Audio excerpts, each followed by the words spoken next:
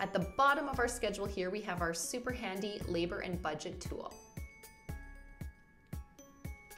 So with a POS integration, your actual sales will populate in here, and then projected sales with about 8 weeks worth of data will start populating here.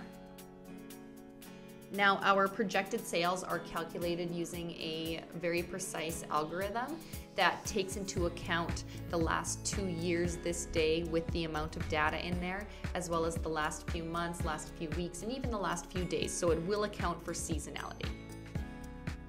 The more data in the account, the smarter that the projected sales will become. If there's something you know that's happening on a Thursday night, let's say, that is going to significantly increase your sales, something that the software wouldn't know, like a big event in your town, you can change the projected sales here to account for that.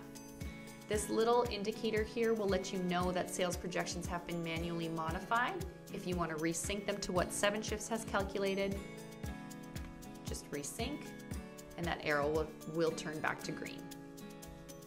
You can enter your labor target percentage in here for whatever you like.